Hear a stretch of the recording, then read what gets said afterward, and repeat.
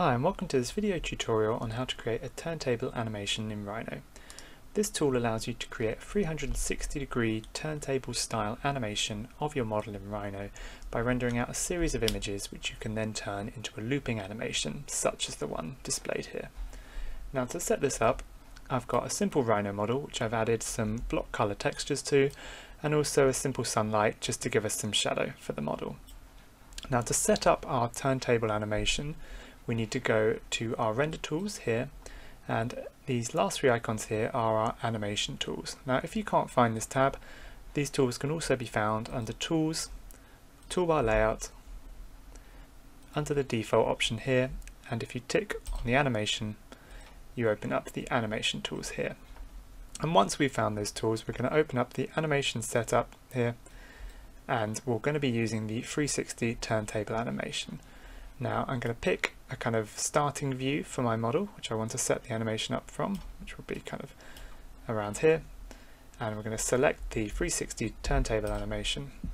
Now once you've selected this option, you'll get a series of parameters here which we can then change depending on how we want to set up our animation. The number of frames will determine the speed of our turntable animation, and essentially it's dividing our 360-degree spin of our model into this number of frames. So the more frames you have, the slower the animation will be.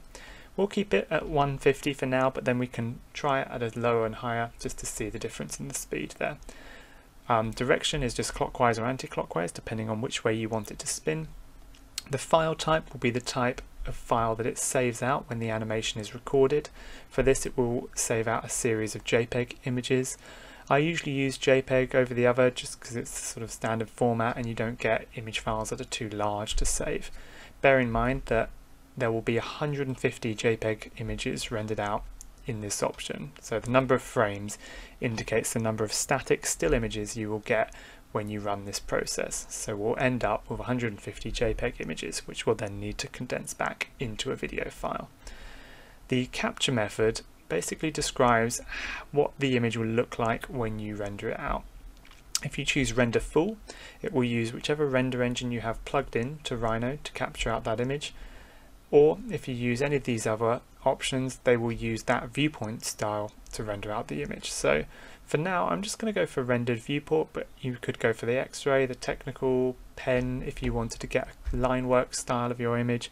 So depending on the style of the image you want, you can use any of the viewport settings there to render out your animation. So we'll just go rendered viewport, and then you've got your animation name, which will just be the name of the files when you save them out from here. So once you're happy with those parameters, we're going to hit OK, and you won't notice any immediate change. Now to test the animation to see if it's working correctly, we can hit this preview animation button here, and it will give us a quick once round of that animation. So there you can see that that's the 360-degree animation at 150 frames.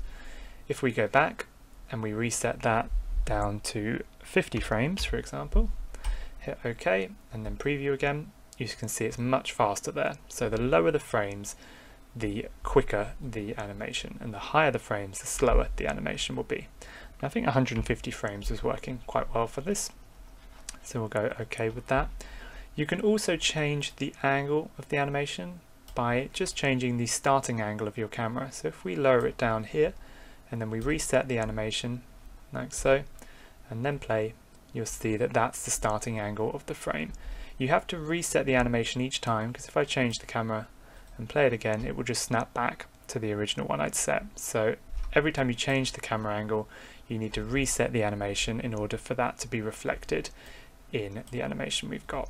So once you're happy with your animation and you want to save it out, all you then need to do is hit this record button here. It will ask you for a folder to save the animation in, and I've set up a folder here for it to save. And once you're happy with that, we're just going to hit enter.